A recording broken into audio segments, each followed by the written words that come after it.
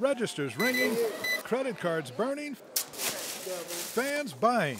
Excellent prices. Fantastic. You can't beat it. We're doing our inaugural bargain basement sale. Paul, this is going to be a quick interview because we've got to shop and we're trying to do this story at the same time. What do you got here, sir? Oh, we've got sweat tops, sweat bottoms, hoodies, you name it, the Broncos are selling it. Some serious shopping here. This is incredible. I'm trying to work here. I'm trying to work. I can't keep looking. I just kind of came down here to get some gifts. Not Tebowing, he's texting an image, making sure it's the right one. Yeah. This guy's checking in for the right size. Most of the player sizes are 4XL, but I got lucky and found some 2XL. What's so attractive about this gear? For the sports junkie, everything. Everything is attractive, and it's marked down.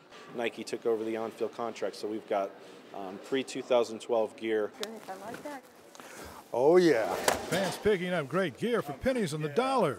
Bronco pullovers and T-shirts for my husband and my son. And this man spending $3,500 his son raised. And he's buying sports equipment to donate to the Boys and Girls Clubs and get as many balls as we can to be donated. How do you get all these home? Wonderful stocking stuffers.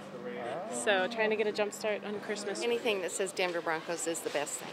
$700 later, he knows the big eye roll and orders to clean out the closet are coming when he gets home. But Greg Plaster says he's geared up. Happy wife equals a happy life. Mile High, John Bowman, Fox 31 Denver.